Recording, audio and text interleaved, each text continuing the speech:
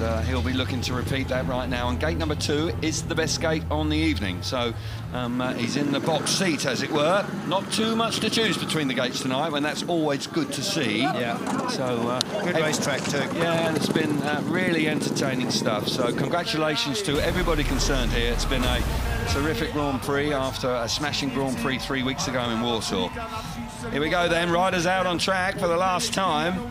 The grand final itself. And it's been dramatic, it's been tense, it's been exciting. We've had clashes in the first turn, we've had a little bit of everything. Certainly it's been immensely entertaining. And I do hope that you have enjoyed it, and a big, big final to come to conclude the night. Let's hope that it lives up to the action that we've already seen this evening. What a turnaround for Leon Madsen. This really is a huge improvement in his performance at the highest level. So the lineup then for the final is Leon Madsen on the inside in red, Martin Vaculik alongside him in blue, Bartosz Marslik out of gate number 3 in white, and Jack Holder off the outside in yellow. It is quite remarkable how he's turned it around. Yeah, he's had a fantastic night. He's really... that relationship with his engine tuner, I think that's paid dividends to bring him along, Brian Carger, and it certainly seems to have taken the pressure off Leon. But I've got to ask you, Kelvin, need a prediction from you. I want one name. Leon Madsen, I'm going to go with on the inside gate. I would have done that. Martin Vaculik was my favourite for the night, so I'll go with Martin. Yeah, the inside gate's probably just the favourites, but there's no doubt that the riders on the outside would have their part to play. Here we go. Just settling down now for the final time this evening. Well, we hope the final time this evening, because we have had 1 or 2 reruns this evening. But no doubt that these 4 riders will be hoping to get away cleanly. Bartosz Marslik really laying it on the line, coming out of turn 2 in the opening lap of his semi-final. Wow, Robert Lambert didn't know what hit him. Just couldn't believe it. He just literally kept pushing, didn't he? Yeah, he just wouldn't let it lie. Here we go then, the last time. The grand final in the Marquetta SGP round 3, the conclusion. Here we go.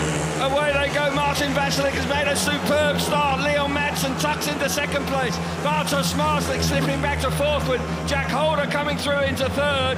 Martin Vaculik, well, that gate number 2 has worked a treat for him. Here comes Holder into it. Bartosz Marslik going to have to run right round the outside if he's going to make his way onto the rostrum. But for Martin Vaculik out in front, looking for back-to-back victories here in the Marquetta. Yeah, Martin Vaculik out front. He's not going to move too far off that line. There's a traffic jam behind him all the time. Smarslik's winding it up, but he just keeps losing ground every now and again.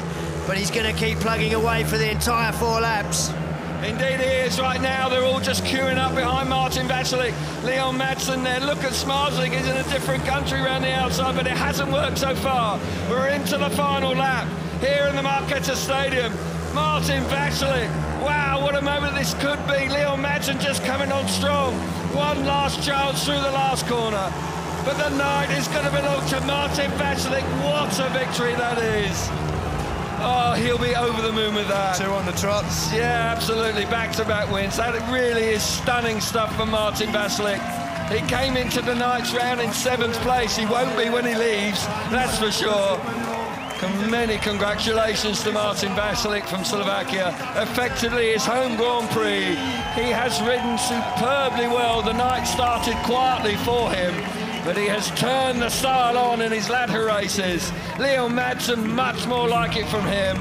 Jack Holder on the rostrum again, 2 consecutive Grand Prix with Smarslik just missing out in 4th place. But Jack Holder, consistency, fantastic from him. Yeah, absolutely. Smarslik plugging away, still another result considering he hasn't had a good night particularly. Good to see Leon Madsen back. But Martin Vaculik, he sat on these terraces as a child watching Tony Ricardson, Jason Crump, Greg Hancock, those guys. And now, back-to-back GP wins here in Prague. Yeah, and he won 2 Grand Prix last year. It was just injury that really just curtailed his opportunities for a medal. But on the evidence of this, Certainly he's now going to be putting himself right back in the top 6.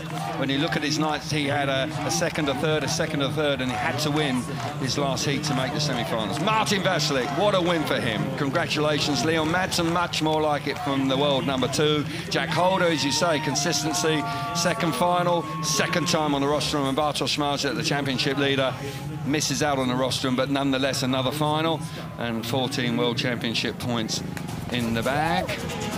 He'll move on to 50 World Championship points after 3 rounds, but Martin Vaculik clearly overjoyed, and rightly so. Yeah, not the most exciting race to finish with, but boy, have we had some excitement tonight. And Martin Vaculik just going about it in a workmanlike way, made a perfect start from gate 2, just didn't move off the line. Leon Madsen threw everything at it, but there was never going to be a way that Martin Vaculik was going to let him through. Marzyk, how hard, he will have never worked as hard as that for 0 points in a race, but 4th place on the night. To be honest, the night he's had, I don't think he'll be too disappointed with that.